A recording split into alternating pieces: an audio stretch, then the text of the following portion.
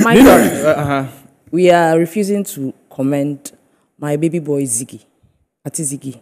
He's improved.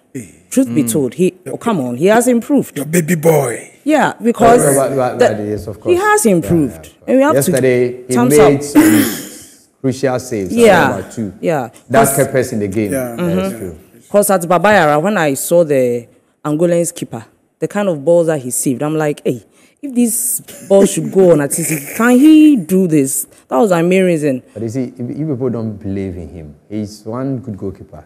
You see, Ghanaians, we have a way of condemning people most times. You understand? No, he's been given the platform. He needs to improve. Now, he's building his confidence. And we saw it at Angola yesterday.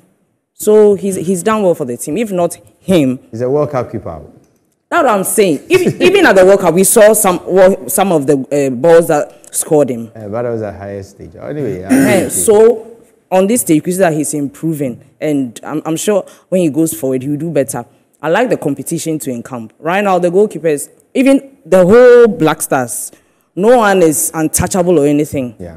If you get the platform, you show what you can do. If you don't, they'll bench you. Yesterday, I also expected 2 goals from them. But unfortunately... A direction, Biana. No, not that kind of direction. Not that kind of direction. But we'll take the draw like that. I'm sure with Madagascar... We shouldn't underrate Madagascar too. Even though everybody scores them, it will shock you that maybe when it gets to them. We'll beat them. But we have to, yes. That is where we need to score more goals. Still, I think there's a problem with our goal scoring.